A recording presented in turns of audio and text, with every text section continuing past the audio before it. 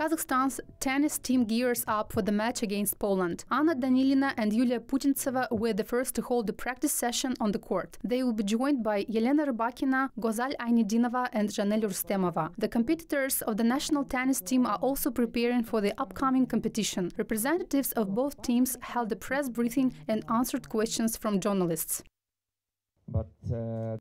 This is our first time in Kazakhstan. Of course, our Polish tennis players are excited to compete with a very strong team of Kazakh athletes. This team tournament can bring some surprising results.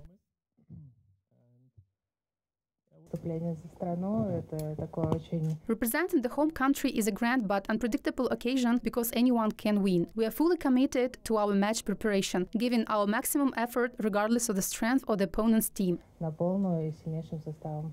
It is worth reminding that the 2023 Billie Jean King Cup qualifying round will be held on April the 14th-15th.